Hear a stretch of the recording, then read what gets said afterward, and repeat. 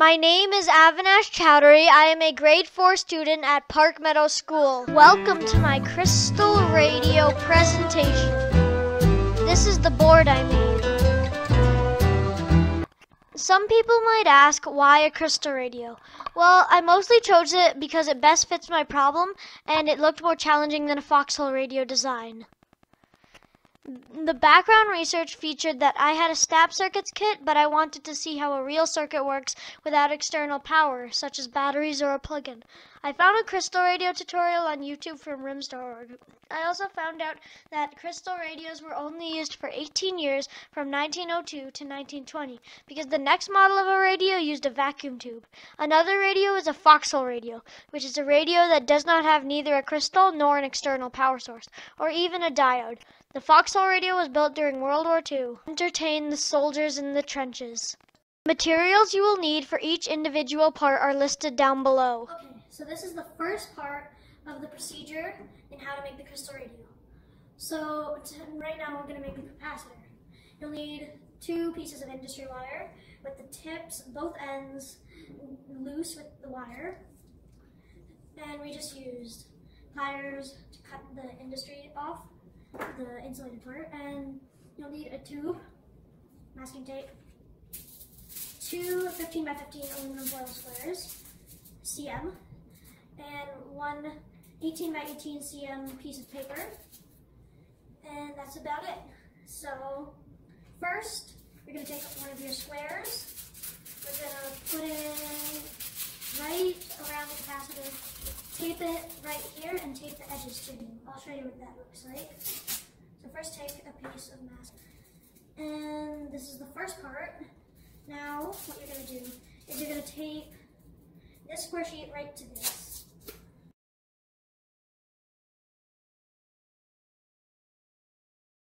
So after taping everything, it should look sort of like this. So now we're going to have it aluminum side facing up. And what we're going to do is we're going to make another tube, highlights just so it doesn't fall apart, you know. And then after you've done that, this is basically your capacitor. So all you're going to have to do is you take this paper part and put it on here. And then what's going to happen is you change the volume, you're just going to move the capacitor like this. Okay. So this is the second part of what you will need to do for the procedure. And this is the coil. You have to have magnet wire. Like I was talking about magnetic inductance. So you have to have magnet wire. And you need some masking tape, scissors to cut the tube when you're done winding, because everybody's magnet wire has different sizes. I'm not sure if we'll need these, but pliers to probably cut the wire later. But without further ado, let's get started. So I'm just going to see if I can take a piece of masking tape and just take it how long you think your coil is going to be. For me, I'm going to think about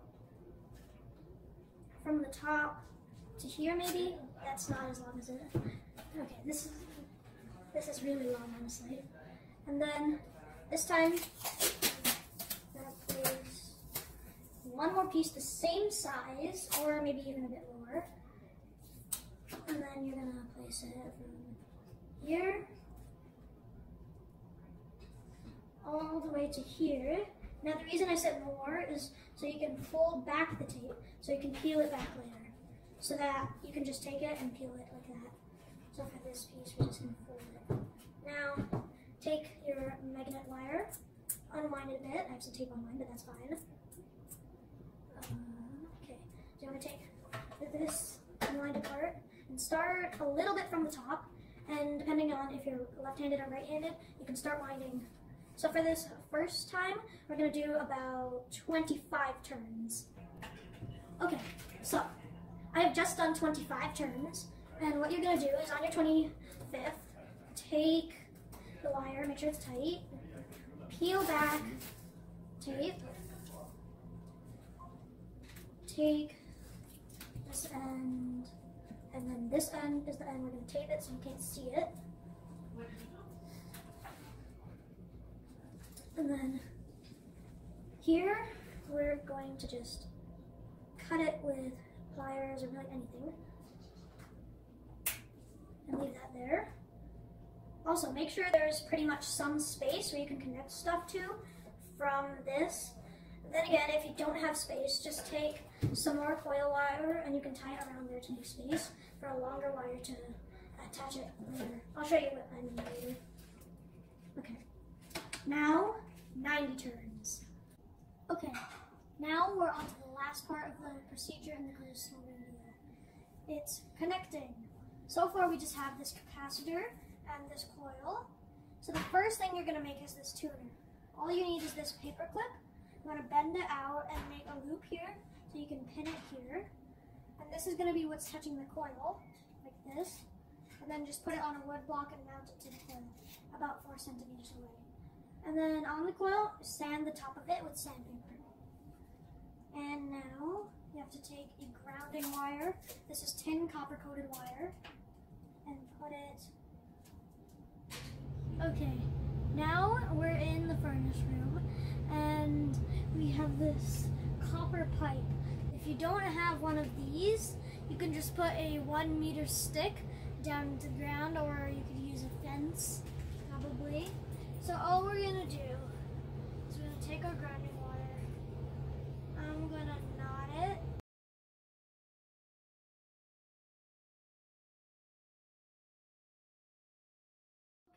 Now we're back here, and the next piece is the exact opposite of the ground wire. It's an antenna. So we're gonna hook up the antenna to the coil wire that's sticking out. And you want to have about a 10 meter in total.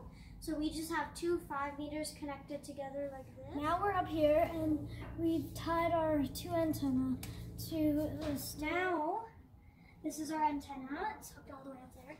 And now you need a diode. This has to be a germanium diode, N34. And you'll see a gray stripe right here. So you want to put it facing towards you or facing down. Take one little piece of tape and stick near it, and do the same for the other side. Make sure it's little pieces of tape so you can still attach the wires to stuff. And this is basically the finished setup, except if you wanted to, this is the time to add resistors if you have any, but right now I'm not going to add any. And now on to connecting. So for the first connecting part, you want to take an alligator clip, take this wire reattached to the capacitor. This is 1 foot wire, the part spare, and then you just want to attach it to the coil like that,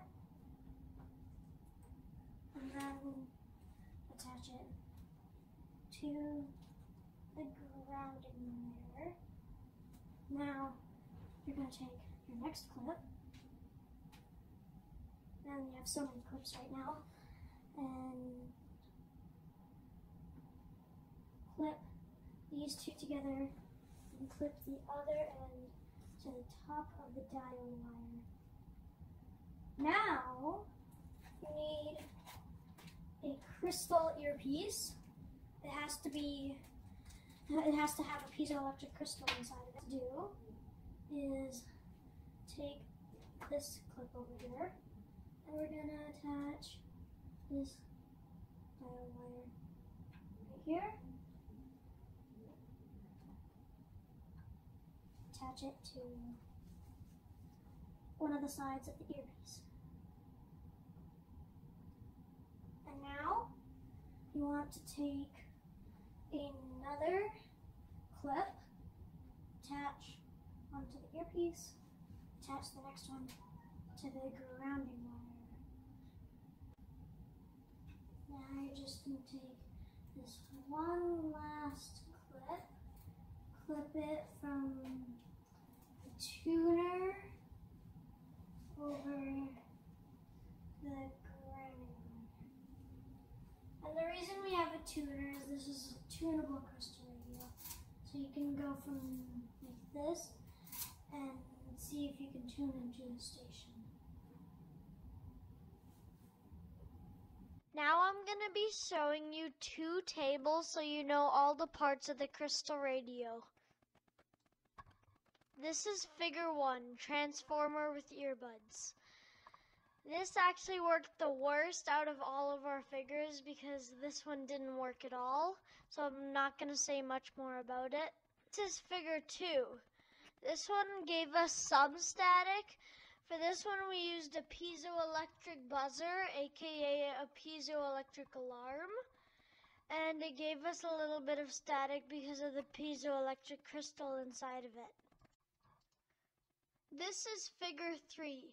This is the original crystal radio that we didn't upgrade, and this one actually gave us quite a bit of ticking.